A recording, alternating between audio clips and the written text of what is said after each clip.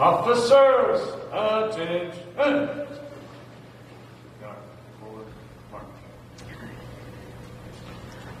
Our top story today, a Richmond police officer shot and killed in the line of duty will be laid to rest. Officers presented a flag to Officer Seara Burton's family this weekend as thousands of people paid respects.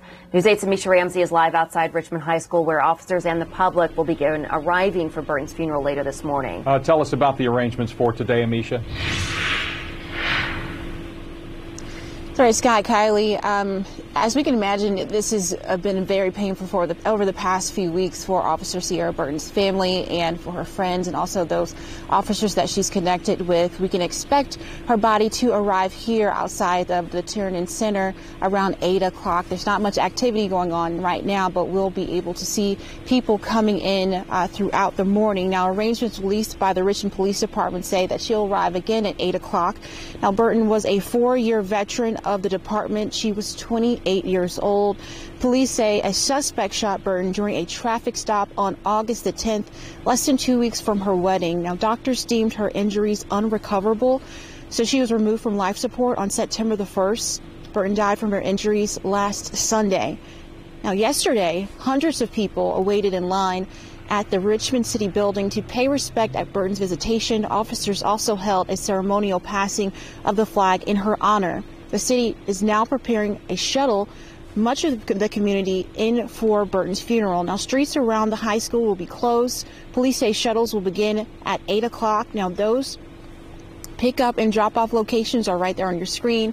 They're at the 5th, 7th, 10th, and 13th Streets and West National Road. Doors will open to the public at 10 o'clock. Now, officers will file in starting at 11. The funeral will likely get underway around noon.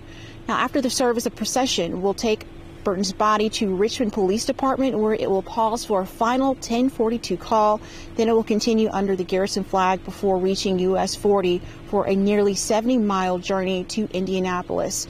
Now, Officer Burton's body will finally be laid to rest at the Crown Hill Cemetery.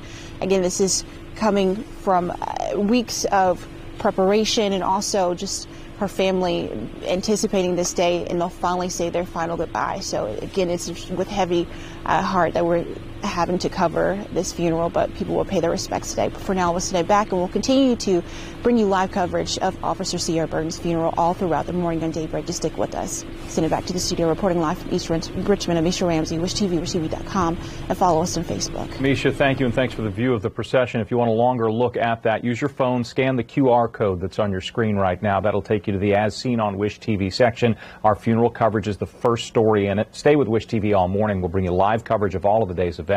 Indiana State Police Sergeant John Perrine is joining us on our set during our News 8 at midday, and for the funeral service, he'll bring us expert insight as Burton's family and officers walk into Richmond High School as the funeral starts. We will carry it live in full here on News 8.